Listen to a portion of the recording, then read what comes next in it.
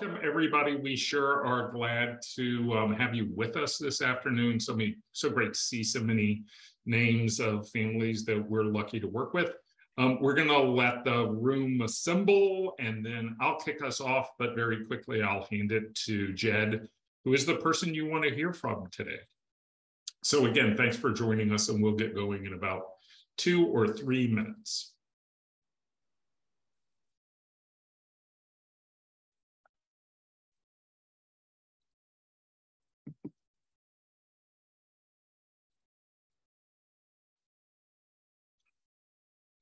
Welcome, everybody, as you assemble. We're going to give a couple more minutes on this Sunday afternoon for people to join us, and then we will jump right into today's topic, which is always of so much interest to parents, particularly parents of juniors who are about to embark on their journey to college. So give us 1 more minute as folks assemble, and then we will get going.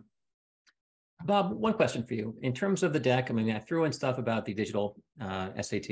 Is the group here only junior parents? Or it's a mix. So it's actually a smattering of seniors, some juniors, and some sophomore and freshmen. Perfect. Okay, because that's obviously a lot more relevant for for the current sophomores and the current freshmen. Yeah. But that helps. Thanks. Sure.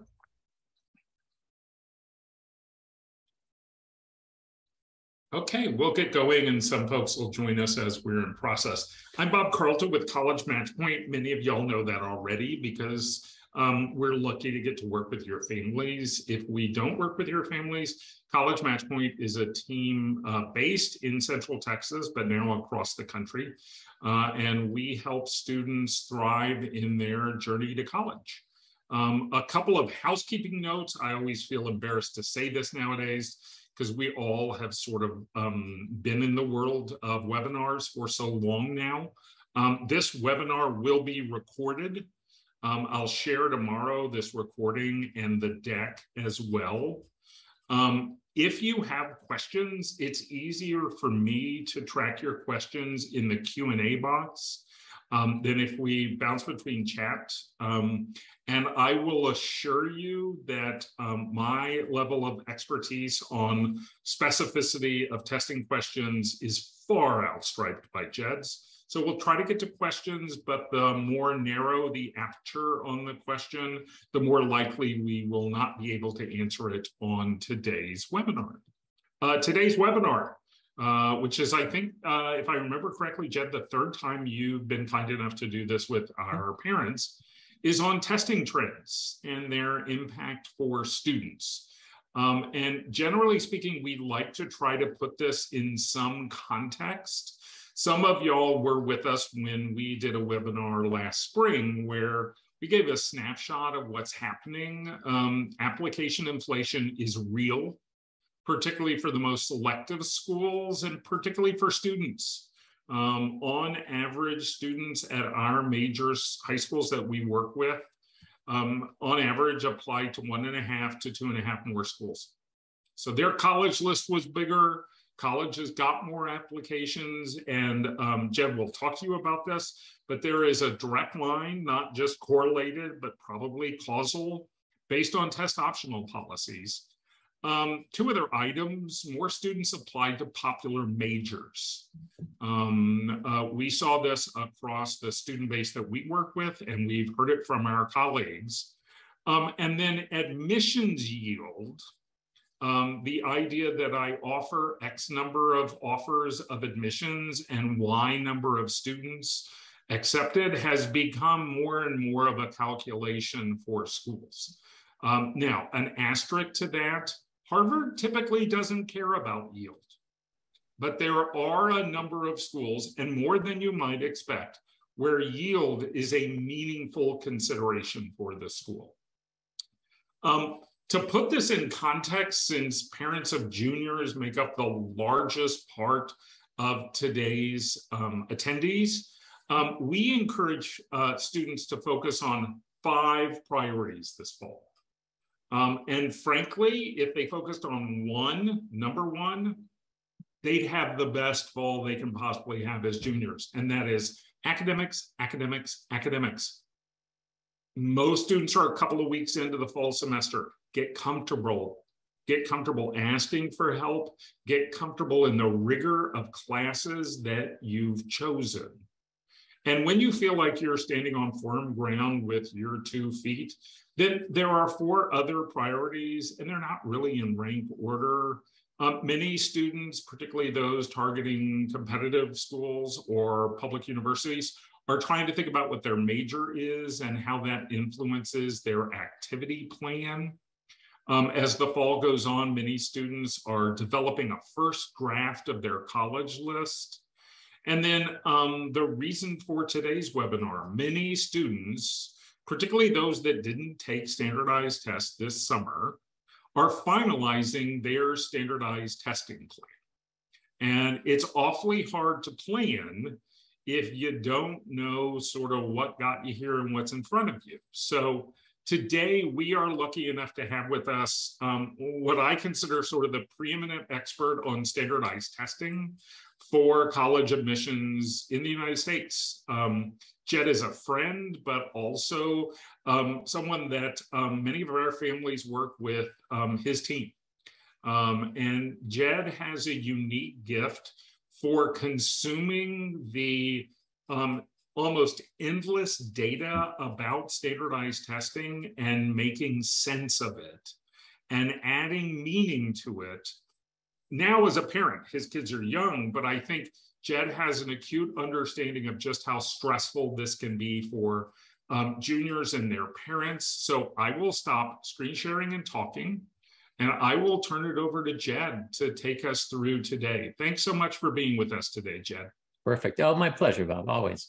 All right, let me start the slides here from the beginning. And we're gonna share the slides too if there's some facts or data here that you want to reference later on. Happy to do that. And let's begin talking about testing, all things testing. So when the last 2 years have been very interesting in the world of assessments and testing, it's always changing. I've been giving this talk for 21 years now. And there are definitely periods of inflection where, there are some years are pretty quiet, pretty calm. Pandemic onward, it's been not very calm and very quiet. It's been some huge changes in our space in terms of testing, what it means. How should I think about it? Should I send scores? Will it help me, hurt me, all these things?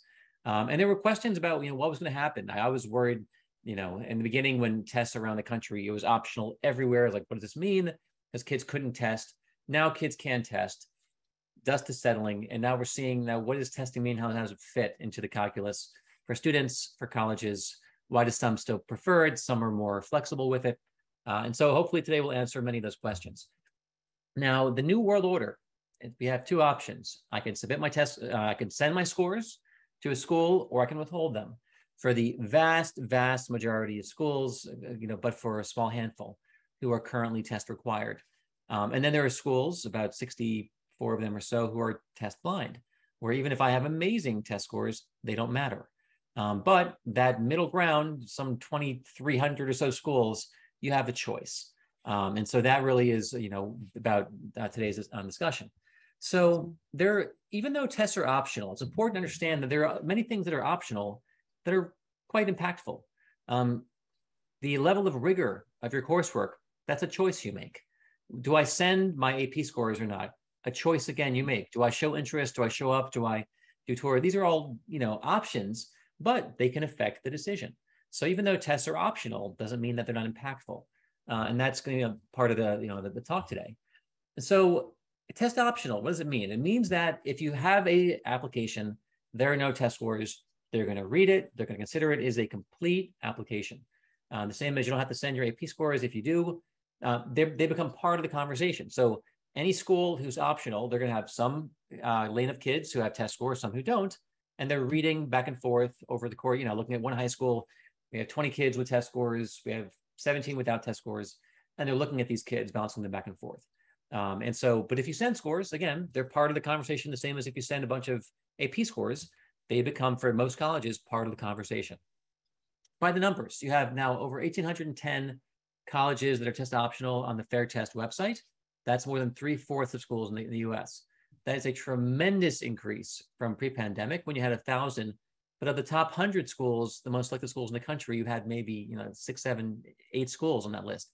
Now that whole list, but for a few schools, is optional. But for the Georgetowns and MITs and a few other schools, so it's really a new world, and the new world is optional testing. So it's dominant, and we don't ever see a world in the future where test optional isn't the dominant position. I don't see this massive resurgence of suddenly of the majority of schools in the U.S. require testing. I think they've seen there are benefits of test optional, and they've gotten some application pops, and also there are demographic changes coming to the U.S. We're going to have fewer kids demographically, especially fewer affluent kids who have the resources to support the schools. And so they're going to be reducing barriers to applications for the next 10 years, and making tests optional is one way to reduce barriers. And there'll be many others coming as this cohort of kids gets smaller over the next 10 years because of declines in the US birth rate and so forth. So more colleges are embracing test optional for the long term. In the very beginning of the pandemic, there was a perception that about a third of schools or so would go back to test required. Inside Higher Ed found that, roughly that number. Then there's a survey conducted a year ago by Ernst & Young and Parthenon Group, these consulting groups, and they surveyed 207 admissions officers, say, where do you see yourself 3 to 5 years? And again, about a quarter to a third said, well, we're going to require testing. And about 2/3 said optional, 5-10% test blind. A more recent survey, which I think is really more indicative of where things are, is the Princeton Review did a survey just released 2 weeks ago of 200 colleges and where you're going to be next year. And, a test optional, we're up to the low 80s. So again, we're shifting from low 60s, 70s, now we're in the 80s. And the number of schools who are contemplating next year being test required, 3% are firmly in that group of this survey, and 6% are undecided. And then test blind, it's in that 5-10% range, schools who are test blind. And that's pretty much on target. So the majority of schools haven't committed to making a long-term commitment. So if you have a freshman or a sophomore, there's definitely a chance things could change. As they get more data. We know for sure when schools who are selective go test optional, what changes? What changes is the inputs change. They're going to get more applications from more kids for schools who are selective. But the question is, how about the outputs? Are there differences between these two cohorts when we actually compare the two, their performance, and run regression and say, okay, are the kids with scores, are they different in meaningful ways from the kids without scores in terms of their GPA, freshman year, sophomore, 4-year, differences in 4-year graduation rates, differences in course taking and major selection? And if there are, does it help or hurt our institution? So many schools, they have now data from 2 years of classes of test optional. Many of them want 4 before they commit to making a firm long-term decision.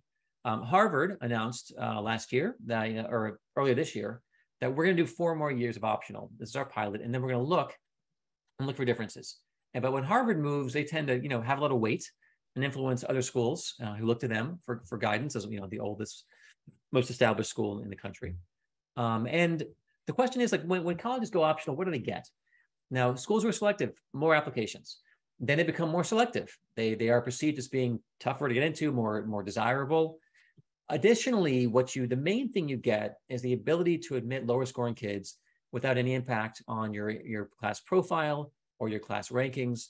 If you want to bring in, the super affluent, development kid who's, has awful test scores, bring him in. Those test scores now don't exist. He applies without test scores, no problem. We love you. Additionally, some schools say we want to get more diversity, more first-gen kids without lowering our score profiles. Not a problem. Those kids apply without test scores, and then the school's profile is intact. So it gives them the ability to let in and craft the class however they want without worrying about rankings or perceptions or profiles. So that's a very nice thing, giving them cover to admit their class.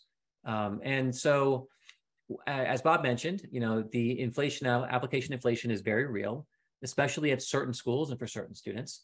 And it's making it a little bit harder for certain students. So there's definitely been more ambiguity, more uncertainty about, will I get in with these grades, this rigor, these scores?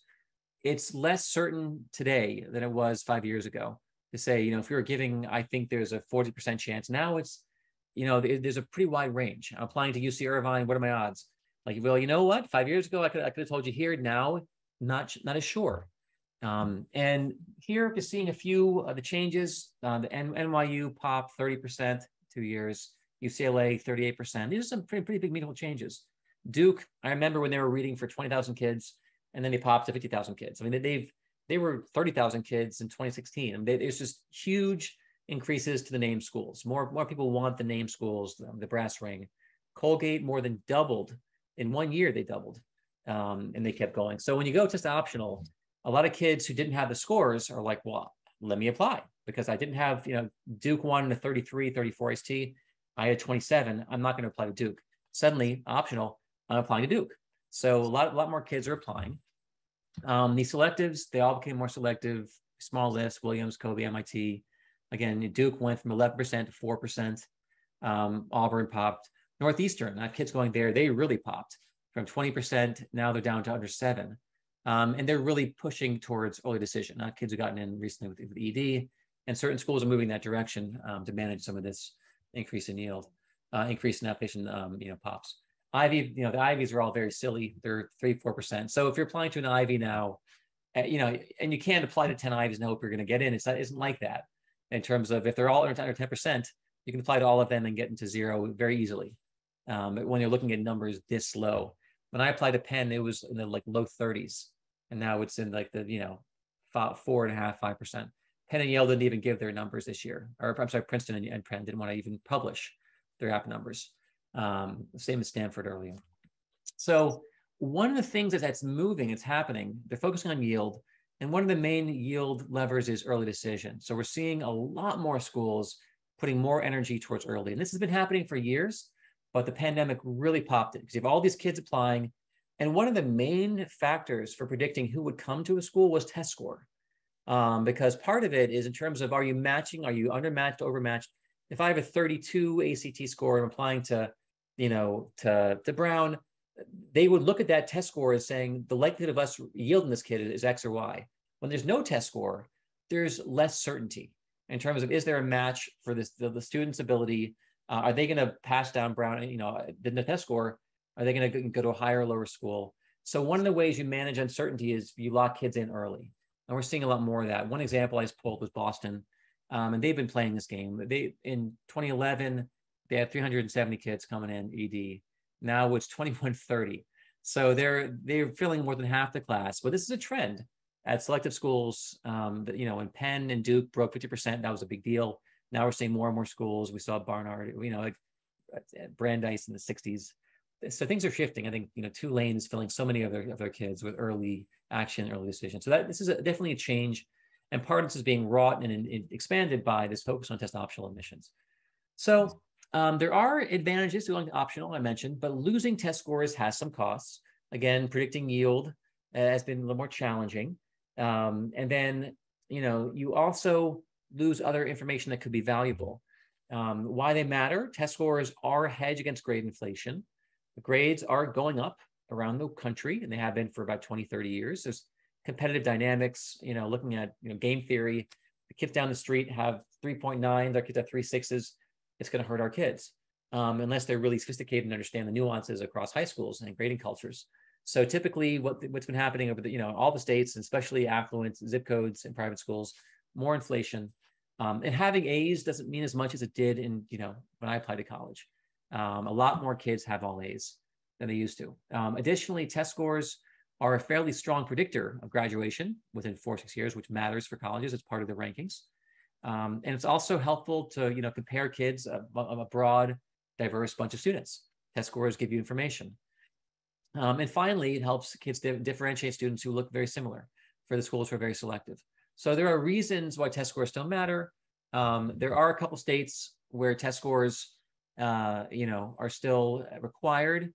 Here in Georgia, the flagships, UGA, Georgia Tech. Florida never dropped the requirement.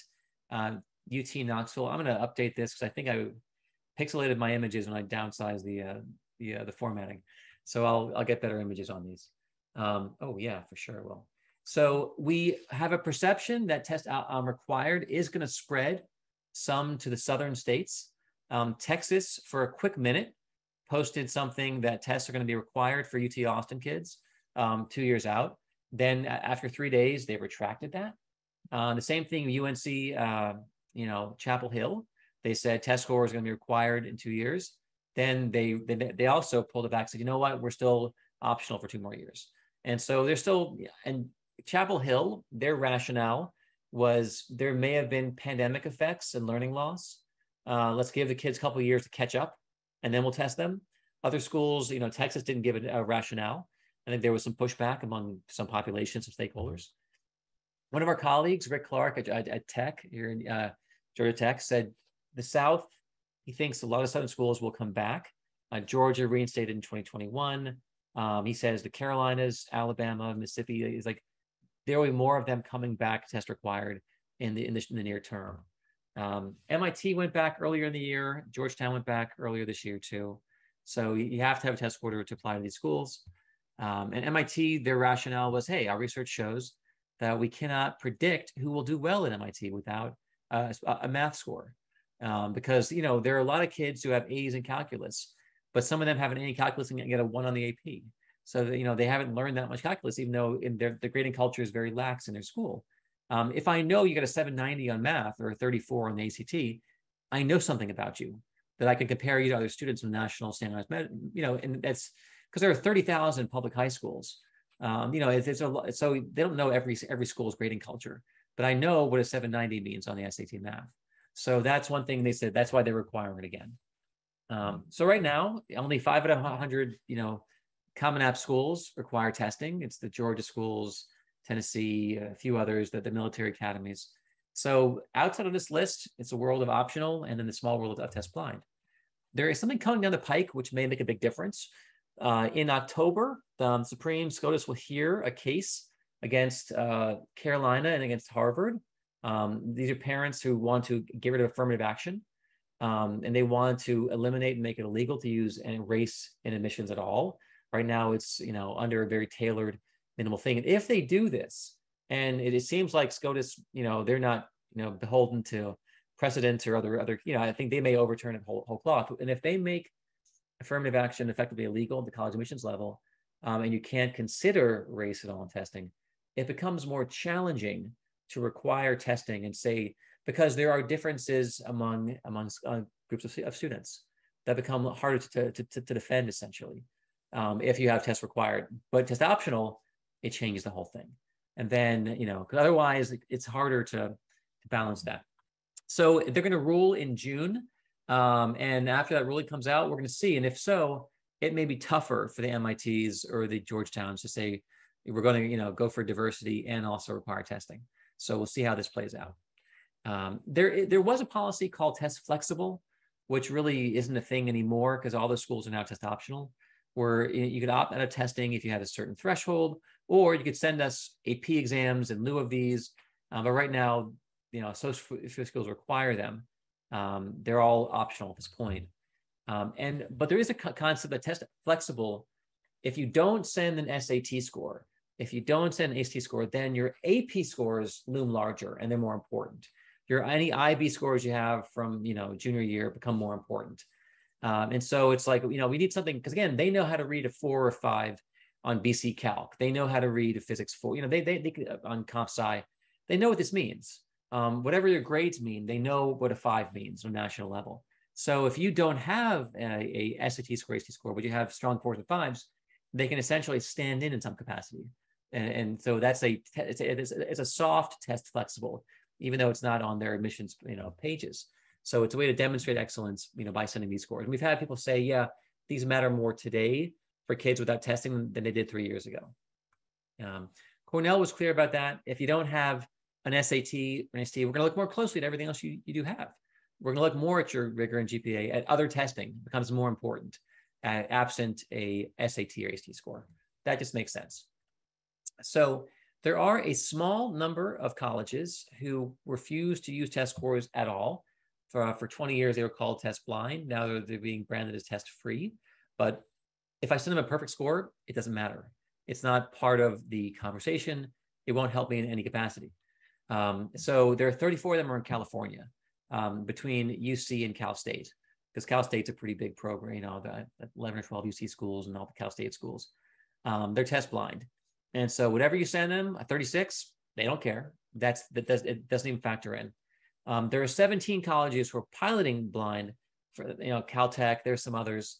But again, they don't want to rule until they get more data. And the fact that MIT went test required, I'd be surprised if Caltech stays test blind.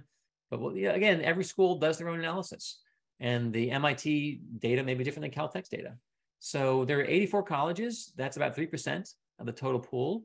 But there was Sarah Lawrence. There was like one school before the pandemic that was, and for years, Bates and Bowdoin and Worcester Poly and Wake. We've had schools be optional for decades, but blind wasn't a thing. And then suddenly it's a thing. So this is a new reality in testing, but again, it's still a small minority of schools. Here are some of the ones who are test blind this year, but not permanent: Caltech, CUNY, Dickinson, Idaho, Reed, Washington State, Boise. Oh, actually, I have to move Washington State over to the permanent. I'll fix that. And Pitzer. And then the ones who are permanent: Washington State College and University. Then some smaller ones: Northern Illinois. There's New Orleans, Catholic, St. Mary's, and then the UCs and Cal State. And Worcester Poly is doing an 8-year pilot. All right. It's important that you all understand that test optional and test blind are not the same thing. And parents sometimes, I've heard test scores don't matter. They're test optional. I'm like, whoa, slow your roll.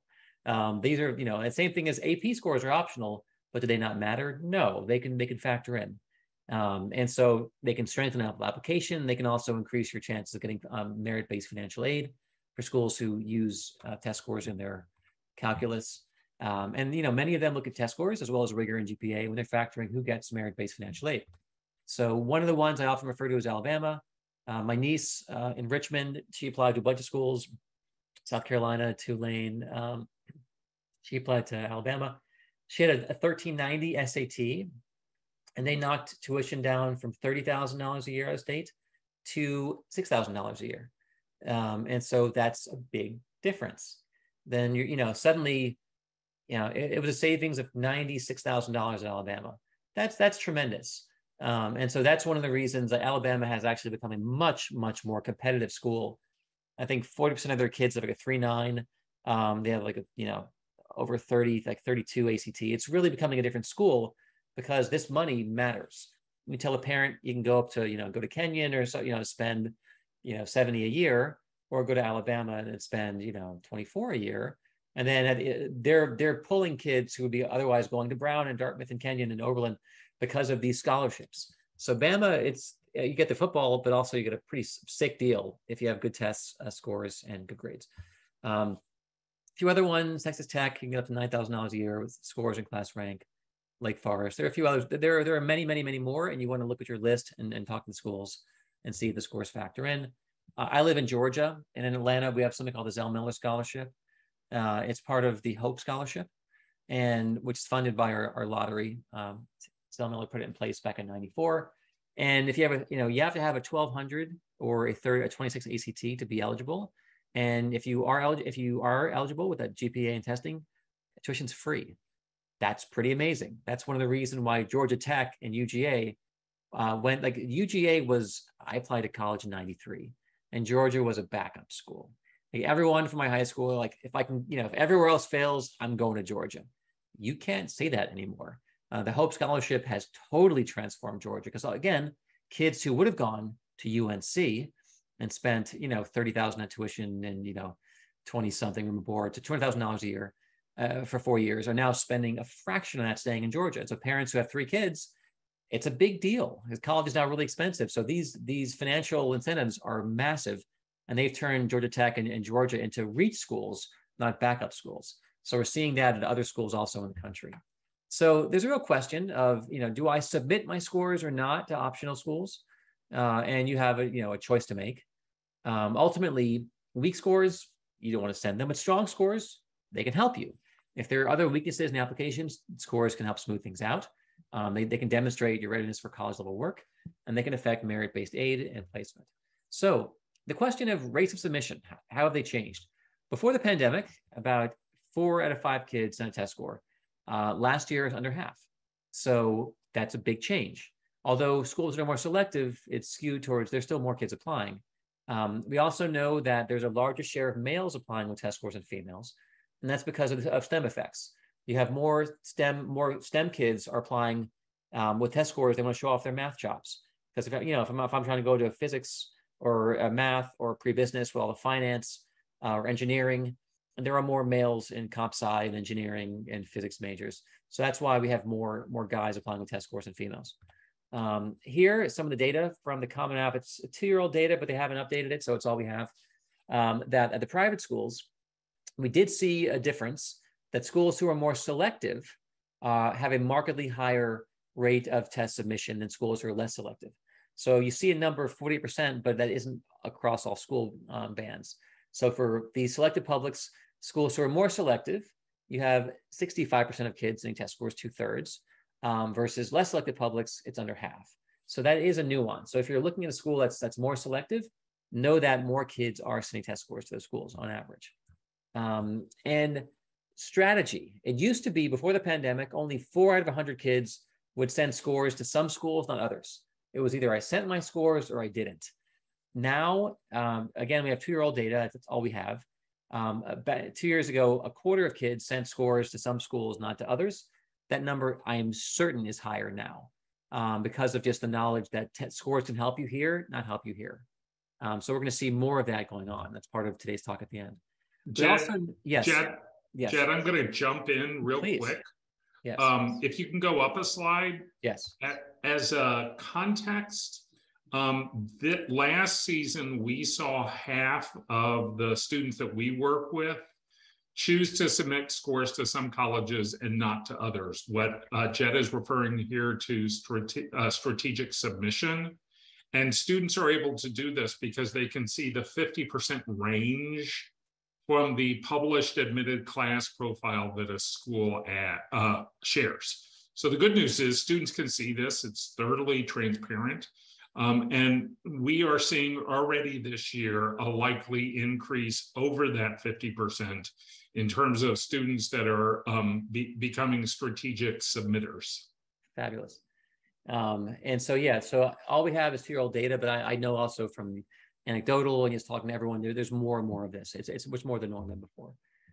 Now, when it comes to majors, you see a lot higher rate of submission for kids applying to engineering. They want to showcase their math scores, and business, because they're going to be taking finance and derivatives. It's all calculus. They want to show off their math scores, but a much lower submission rate for gen ed kids or social work students or general, education. So it's STEM kids want to showcase their chops. More STEM kids send test scores. Makes sense. Testing conditions, they mostly normalized. But we do know that, we haven't achieved the final end state. Things are still in flux. We know there will be more test submitters next year unless something massive happens, but we're not going to ever get back to the 80% number. I think that's the past. The new world is an optional world, and you're going to have probably a lot of kids, not the majority, then a strong minority of kids without test scores. All right. Now, the big question is, did test scores make a difference? And this is, I think pretty important to understand. That's the question of, it's optional, doesn't really matter. It's like, well, slow your roll. Let's look at some data. Here is Boston College's data. So they had 17,000 kids apply with test scores. They had 23,000 kids apply without test scores. Now, BC accepted 5,000 kids with test scores, but only 2,500 without test scores. So the rate of acceptance with test scores is about 30%, and the rate of acceptance without test scores is about 10%. That is one of the most striking we've seen in this admission cycle, but that is just giving you an example of someone who says it's optional, doesn't matter. That clearly indicates there's something here happening. That's surprising. And there is a point to be made that there are two aspects here when you see a difference like this. One of them is called correlational. One of them is called causational, that the test scores are the thing driving the higher admit rate. Correlation would say, no, the test scores are also pointing to something else. That kids who submit test scores, they have higher test scores. On average, kids with higher test scores tend to have better GPAs and better rigor. So it could be the test scores are pointing at other things, or it could be the package together. But we will never be able to get that data in terms of what portion of this is correlational or causal. But when you see something this dramatic, a 3x effect, clearly test scores are having some impact. Here is a broader, and we have data on all these. This is not common data set. We actually went and scrubbed news releases, press releases, went on their websites.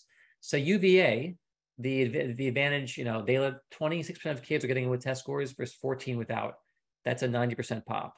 Notre Dame, it's double. 11% without tests, 22% with tests. BC, again, 170% increase. That's pretty dramatic. Tufts was about a 50% increase. Barnard, same thing. Wellesley, 80%. Emory was about 100% increase. Colgate, 108%. Vandy was much smaller. That was data from Jeff Selingo. So it seems like test scores on average are doing something. But again, we can't ever tease out exactly how much is correlation, how much is causation. I have talked to some admissions officers, like from Emory, other places, who tell me if they have two kids apply from the same high school, kids have similar, academics profile, similar level of rigor, 8 APs, roughly similar GPA, 3.8. One kid sends a 35, one kid sends no test scores. They're like, on average, like that 35 makes a difference in our discussion. We know something more about that kid. That was from Emory, and Emory's admit rate is double. So that tells you there is some causal pressure. It's not just correlational there. So the question becomes, should I send in my test scores? And it comes down to, will it help or hurt? Before you do a darn thing, get your baseline tests in. Figure out where your kids are going to be, get a baseline SAT and a baseline ACT. Then you're going to look at those middle ranges, as Bob mentioned. If you're close and you feel like, you can get up to a threshold where it would help you, it's, I would say go for it. If you're well below, if you have amazing grades, fabulous rigor, you have 11 APs, everything's beautiful, and you have a 24, then honestly, it's going to be such a lift to get you anywhere where your score is going to be meaningful. I would say let's rest on the strength of that GPA and the rigor. I wouldn't touch testing. However, if I have, let's say, a little bit softer, let's say I have a 3.8, 3.7, let's say I have 6.7 APs, but, and I lead out with a 30 on the ACT. Should I push for a 33? I would say, yeah, I think you probably should. Because in this case, with your grades and your rigor, that could actually push you up and make you more competitive. So, do you want the admissions officers to see this score? That's the main question. Will it help you? Jeff Selingo said, you know what? One dean said, there's similar admission rates, but with STEM kids, it makes a difference. Now, again, no one is reporting this. There isn't a school in the country saying our STEM admission rates with test scores is this, but we're, Jeff is a reporter who talks to people, he's an author. Sean Felton, we've given talks with Sean from Cornell. He's like, you know what? There are certain majors where test scores aren't as impactful, fine arts, classical music, test score, but there are other ones where it does matter more. If you're gonna be a business major at Cornell, other places, yeah, test score can matter more. And Rick Clark said, go with your strengths. If you have a test score in that upper half, that mid 50, it's gonna help. It can't hurt at all. If you're in the lower 50, it depends. If you're in the bottom quartile, Rick said, I probably wouldn't send it. And I'll show you a slide about that later.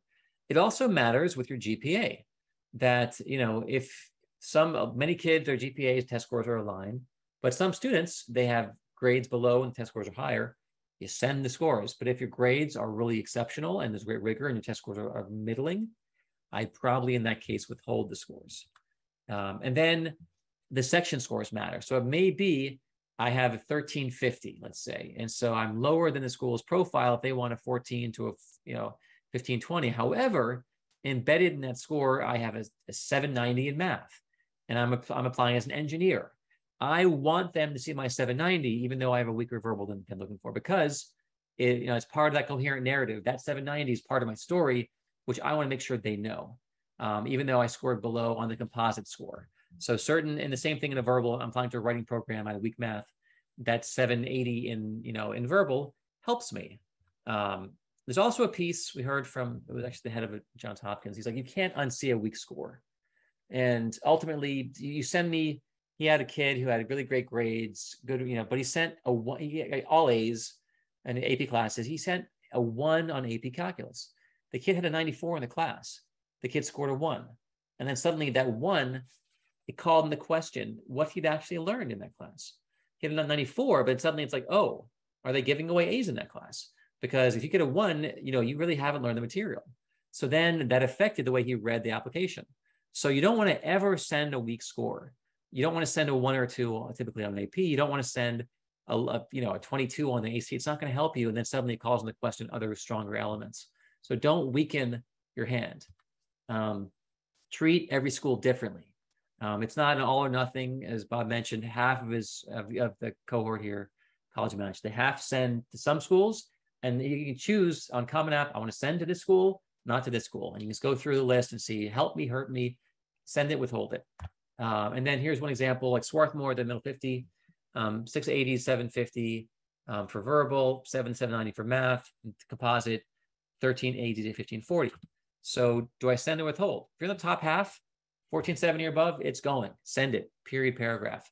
If I have a 1350 and I'm the bottom quartile, I wouldn't send it in most cases, unless someone told me, like, listen, if you're applying from Wyoming, if you're applying from Montana to Yale, they don't have enough kids, or you're from the Ozarks, and you have a score where you're so much above your peers.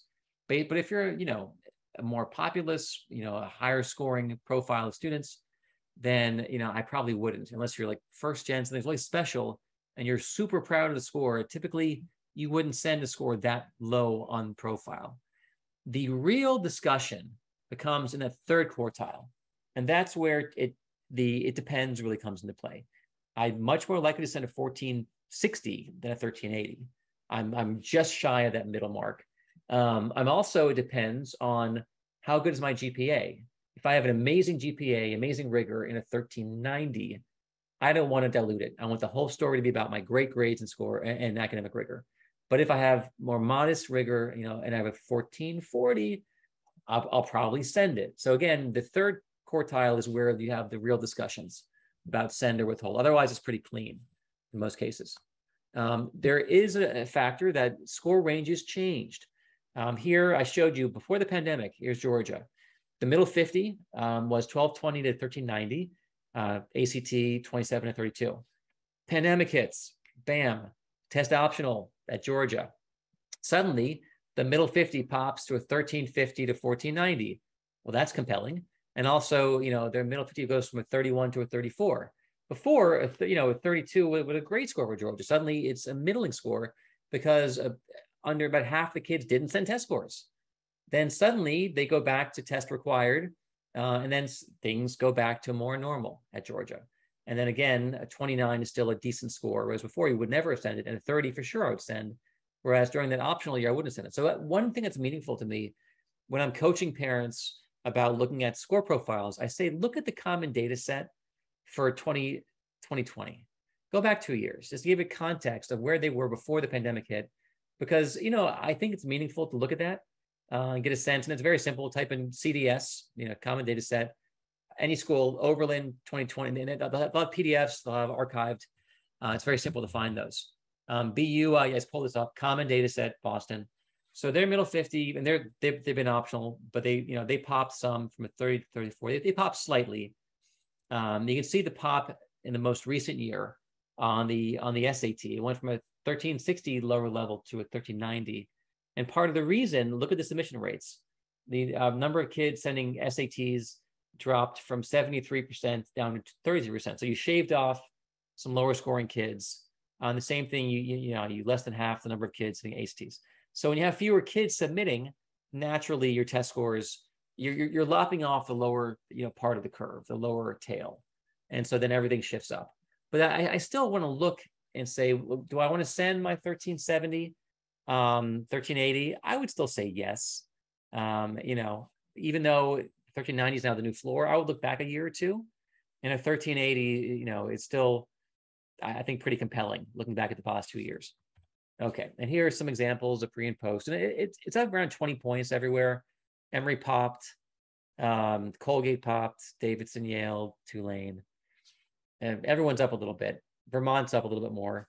They went up like 70 points. So I think a lot of Vermonter kids didn't submit. And that's one of those things where schools were less like Vermont isn't just like a Michigan or a Texas or a UNC. It's not one of the public Ivies or Virginia. So a lot of their kids didn't submit test scores. And so that's why it really popped that range. Okay. A few notes. How are we doing on time? It's now 5:44. Just trends. I'll go fast through the digital because we have time for that really still ahead of us. Sectional testing is dead. There was a big discussion around, are we going to have, it was going to be a big story. 2020, they announced you're going to be able to walk in there and take just a math section and go home. That just died. And the reason it died, Janet Godwin came to a talk here in Atlanta in June and said the college admissions officers were not convinced it was a good thing. And they were not going to alienate them or hurt them. So they stripped any mention of it from the website. It's now dead. So that was a big story for us, but now it's a non-story. And then testing was going to go digital in September of 2020. The pandemic hit. And then they said they don't have any dates for a digital release. And they said, we're always going to have an option for paper. That's surprising because the SAT is going completely digital in about a year and a half. So things are shifting, but less so for the ACT. The essays are still around, but don't take them in most cases. There are, dramatically fewer kids taking them, though some states require it, and some international kids want to showcase their writing skills by taking it. Otherwise, when the SAT killed their essay, they became a non-factor. So I wouldn't worry about it. College Board, they're making dramatic, enormous changes, not for the juniors or for the seniors, but for the sophomores and the freshmen. They got rid of their subject tests. They got rid of their essay. And they announced a full migration to computer-based testing March for the October PSAT next year. So that's coming up in, 12 months. Every kid's taking a digital PSAT in the country. And then that March, every kid's taking a digital SAT. Big changes coming for the sophomores. And why would they do it? It's going to be more reliability, simplified processes, faster results coming within days. Tests are more efficient. The tests are shorter, about 2 hours versus 3. More time per question, shorter reading passages. Top score is still the same. Timing, you're going to have 2 hours and 24 minutes for the whole darn thing. That's a fast SAT, and kids like it. It's remarkably shorter, and the amount of time per question has been really increased. I'll show you some of that data. So you have the setup, you have a 32-minute reading and writing, which is now combined. The reading and writing is now one thing. And then I call it verbal because that was what it was called, for decades. And then you have the adaptive section. I'll talk about what that means. 10-minute break. Then you have your math baseline, then your math adaptive section. 2 hours, 24 minutes, and you're done, and you go home. That's just amazing.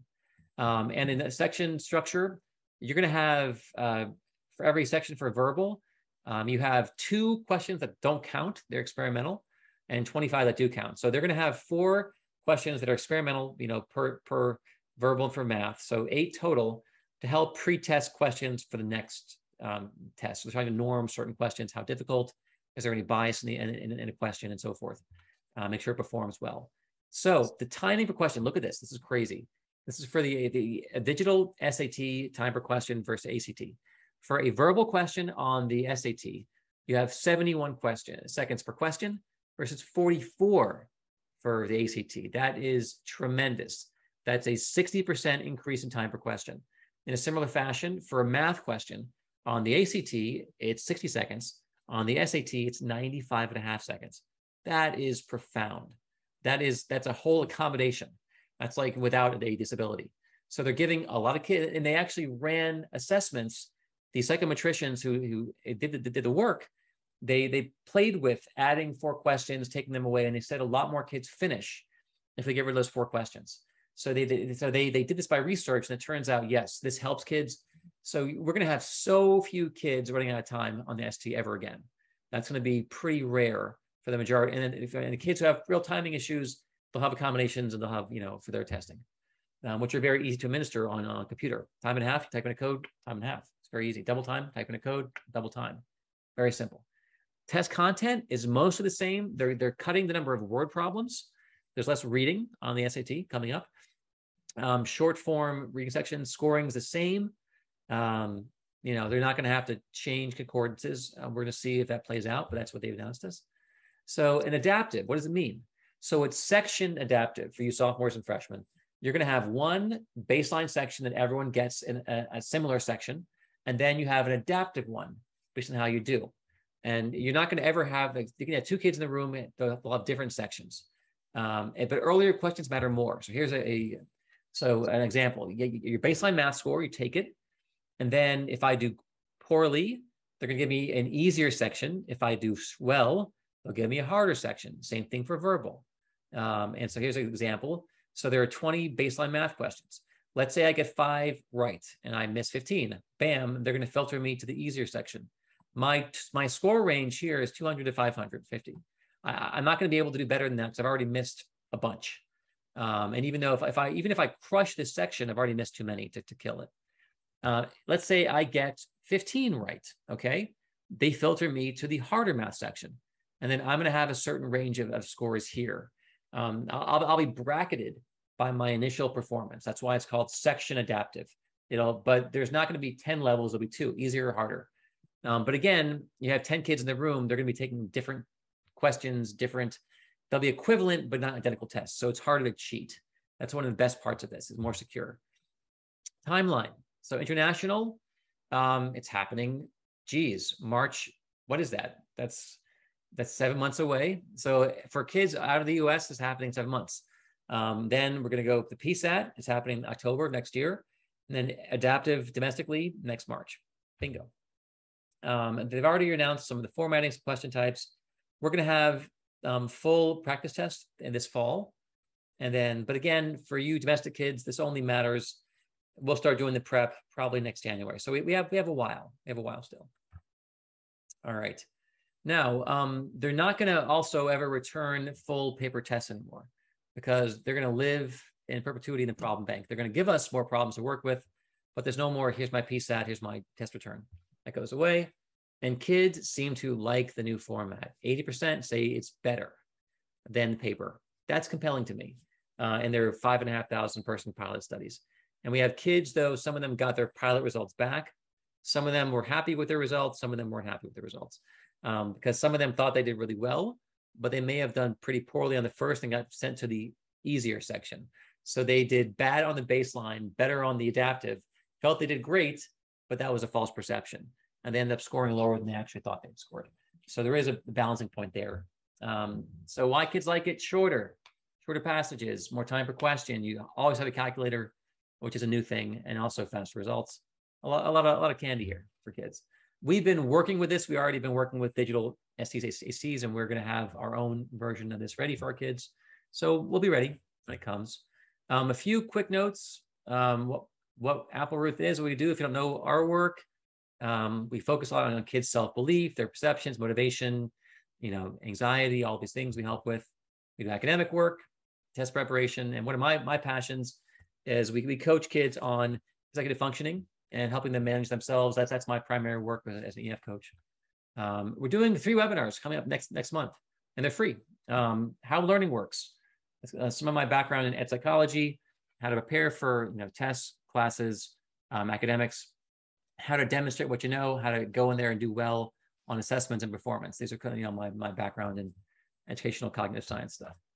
We also are doing writing workshops. If your kid needs to become better at academic writing, for getting ready for college, or we coach kids on how to become better writers. All right, so that is my talk. So why don't we open this thing up, and I will stop. We've had some great questions so far, Jed, and I'm sensitive to folks' schedules. Does anyone have any questions that Jed hasn't been able to answer so far? One of the joys of having Jed join us on these is you can tell this is a person who is passionate and whose knowledge of testing is almost exhaustive. And so the information itself is exceptionally useful, but we want to make sure that if people have questions, we're able to tackle those questions. I had mentioned in the GChat box, for those of you that want to nerd around on the data sets that Jed had mentioned, we have a number of families who really like collegedata.com. It is not exhaustive, but it does have many of the top schools and is a sometimes easier way to navigate the common data set. Makes sense. But it's looking like Jed, as he so oftentimes does, anticipated all the pertinent questions. We so appreciate everybody joining us this afternoon. We will be sending out the follow-up on this. And I did want to note, the students that we work with a number of different test prep providers. Appleroot is one of them, and our families are huge fans of their students whose work has been with Appleroot. And then Appleroot has been kind enough to extend to all the students that we work with the opportunity to take free practice tests so that this fall a student can begin to understand which of the two tests is a better fit for her. And we'll include the link for that page if you haven't already scheduled students practice tests. It's a handy, helpful way. And we encourage families, if they don't already know which test is the best fit for their student, to try to set a goal to know that before the Thanksgiving break. Again, thank you so much for joining us this afternoon, Jed. Thanks to all the parents and students who joined us, and enjoy the rest of the day. And we hope school is off to a great start. Thanks, everyone.